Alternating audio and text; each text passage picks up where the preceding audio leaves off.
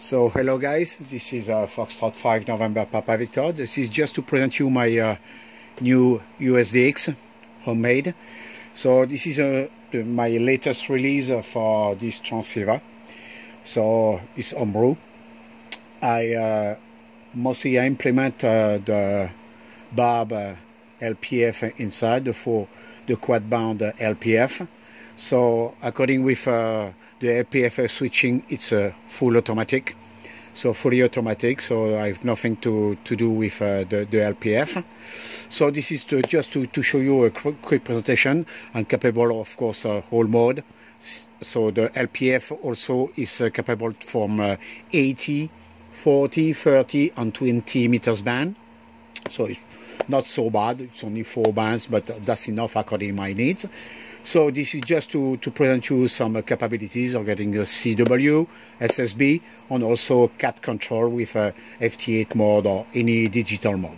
So here this is for CW. So I also implement a tone detector according with the CW signal or audio signal in order to ensure that you are perfectly tuned on the frequency. So it's very useful. So here there is some CW guys transmitting. So according with the tuning, I just as you see, I'm not perfectly on frequency. So I put here, okay, I am at the good frequency. So this is one thing I implement. So this is also a switch in order to switch on and switch off.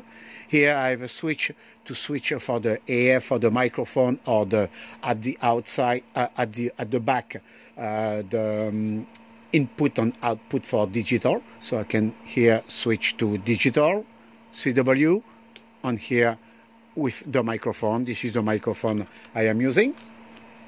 So this is here some CW signal. Here this is a PAMS audio amplifier. So it's I have 2 versions of this PCB, and I choose finally the PAMS audio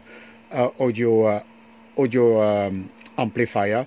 And also inside on the board you have also LM386, which is working also very well. But since I have already the PAMS audio amplifier, I'm using this one. So here this is a CW. So you see, perfect. There is also some filter according with the, so I put the filter here. So I switch to now to maybe some SSB signal, just to see if I can find some SSB signal. I don't need that anymore. I'm not so sure I can find some.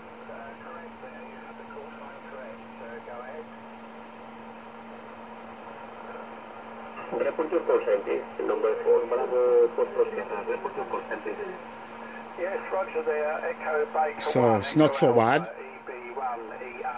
I don't know which guy are talking. I have no idea about the call sign.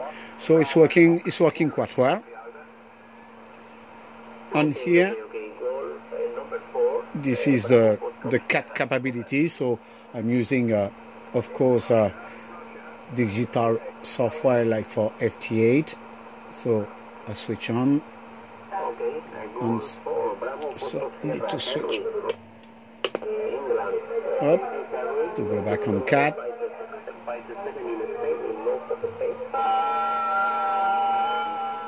Need to reduce a little bit the audio. So the CAT decoding is not so bad, so the signal is quite sharp. And of course, if I am using the digital mode, I need to switch here on digital mode. So it's automatically, of course, controlled by the CAT system. So here the decoding is not so bad. So the propagation nowadays is not so good, but so far it's working quite well. So this is just a quick presentation about the capability of this transmitter.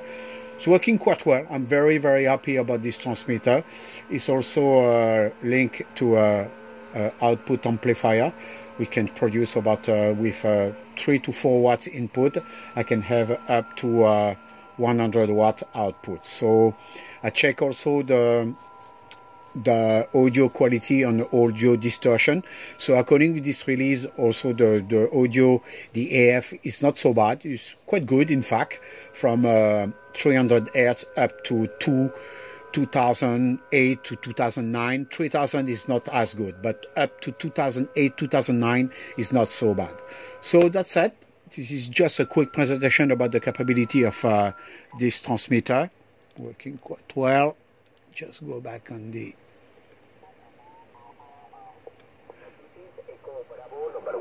Echo Alpha, Echo Bravo #1, Echo Alpha, calling 40 meters. Okay, switch off the FTDI software. So there is a Spanish station calling. CQ40, CQ40. Yeah, the reception quality is not so bad, yeah, you can notice. So yeah, so far I'm very, very happy about this release. I have 2 other uSDX. This is the third one. On it will be, I think, the last one. I think I have more than enough uSDX. On that's it. So this is Foxtrot 5 November Papa Victor going on QRT. See you guys. Bye bye.